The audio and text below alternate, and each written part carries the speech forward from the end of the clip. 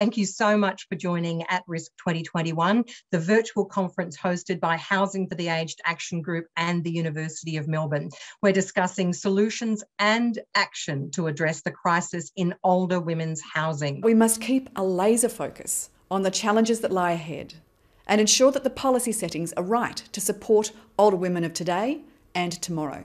The government is providing Australian women with opportunities to retrain and learn new skills to participate more fully in the workforce in high-demand sectors of the economy. I've come to realise that my experience is not my fault, nor due to poor choices, but rather the inevitable result of systemic, economic and societal factors which increase women's vulnerability to homelessness. Older women are generally the invisible homeless. Federal governments can and should be building public housing. Homelessness and poverty, for that matter, is a choice that governments make with the policies and the budget decisions that they take every year. And I want to just flag that I know it's even harder for First Nations women, for women with a disability, or for women who are coming from cold backgrounds. Housing shouldn't be a commodity. Housing is a human right, and everybody deserves a home. But the problem was that those initiatives, as great as they are temporary, and they rely on sporadic funding, and they need to be made permanent. The one key thing at the moment would be social housing and public housing. Homelessness is a choice by our government, and it's one that no government should be making. But I think if any government listened to what the experts and the service providers are saying, change those policy settings, we could actually fix this problem. These problems are not intractable. They are choices being made by government. The background material has a quote from the Department of Social Security, the federal government, saying that housing is predominantly a state and territory responsibility. It's just not true.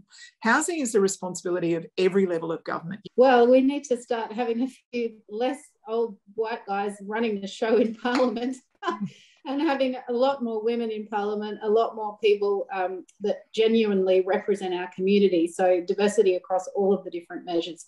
Australia is no longer a country that does proper gender analysis in its budget papers. With every decision that goes to the Cabinet, the question is asked, what is the gender impact of this decision? How does it affect men and women differently? And then you ask yourself, okay, if there is a differential impact, are we still going to do it this way? We need more women in Parliament, because I think if you're not at the table, you're not going to be discussing it. You do have to vote women into Parliament. Okay, so I put out the plea, and it wasn't an ask, it's a demand. Work together.